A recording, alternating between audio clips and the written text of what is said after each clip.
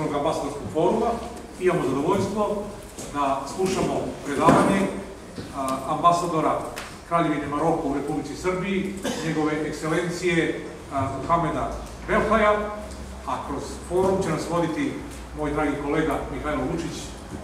Izvolite. And our colleagues, we are pleased to have one more edition of Ambassadors Forum today, and for the first time Ambassador of Morocco will be our host guest, and it's tradition here in the forum, it's half guest, half host role for the embassy. He will present us some open questions concerning Moroccan foreign policy, as the topic is actually conceived, as you can see also on our projector, priorities, initiatives and challenges. There are a lot of them, as Ambassador and I have shortly spoken before the start, from climate change, terrorism and migrations connected with it. So I hope this will be a very interesting lecture for you, and that you can also, after the lecture finishes, participate in the discussion and maybe even ask some questions which will put our ambassador in difficulties to answer them. And economics, particularly its president and his professional team, for his hosting this presentation that I hope will be informative and interactive. I will start with a brief introduction on Morocco's history, its asset, and the numerous reforms it carried out since the enthronement of His Majesty King Mohammed VI. For those who are not very familiar with Morocco, I would like to say that it is a kingdom located on the northwest tip of the African continent, extending 3,000 kilometers along the Atlantic Ocean and around 500 of the Mediterranean Sea, 14 from Gibraltar. A real bridge between Africa and Europe with a great cultural, ethnic and religious diversity.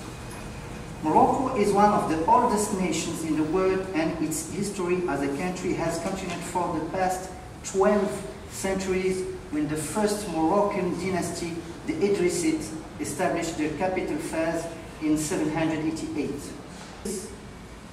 Ruled the country until 1665, when the in the field of human rights promotion and social reform, the last 5 years have brought remarkable democratic progress in Morocco. Economy remains strong and relies mainly on export, foreign direct investment than the previous year. So $2.37 billion, the three largest investors are France, Saudi Arabia and the United Arab Emirates. Foreign direct investment is mainly concentrated in real estate, distribution and manufacturing, and Morocco continued its progression in the 2017 Doing Business ranking published by the World Bank, 68 out of 180 countries. After this brief introduction to Morocco, I would like to share with you some key aspects of Moroccan diplomacy and its priority areas. Of course, the resolution of the Moroccan Sahara issue remained the top priority of Moroccan diplomacy. In addition, the diversification of partnerships and participation of peacekeeping and security in the world. I would like to recall that Morocco's occupation took place in stages.